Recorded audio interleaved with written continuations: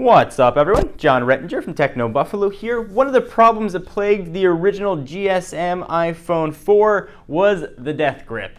Apple had to hold a special keynote and eventually give out free bumpers. What happened is when you held the phone with your left hand, you bridged a connection right here between the antennas and you lost signal or resulted in severe signal degradation. Well, have they fixed that on the iPhone 4S? Let's death grip it and take a look.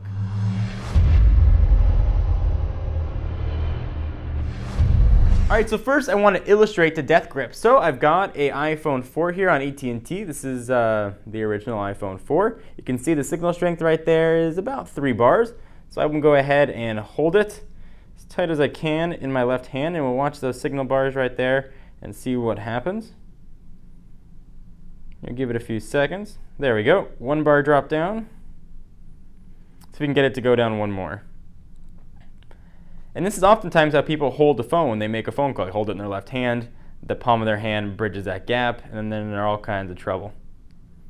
So we drop down 1 bar. It looks like we're going to stay with only, drop down 1 more. You can see what's happening here. The bars and the signal keep dropping. Eventually, it could say no signal, or if you're on a call, it would drop. So here it is, illustrated on the iPhone 4, nothing great.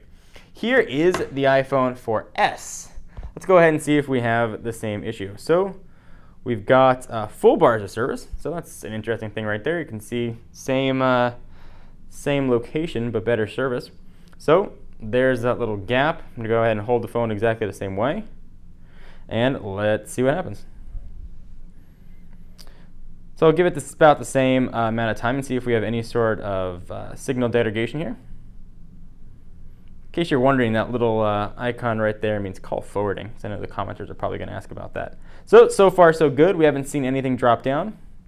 Let it keep going, keep holding it here, and see if this situation has been fixed. And my hand is bridging the entire thing, just as it was on the iPhone 4.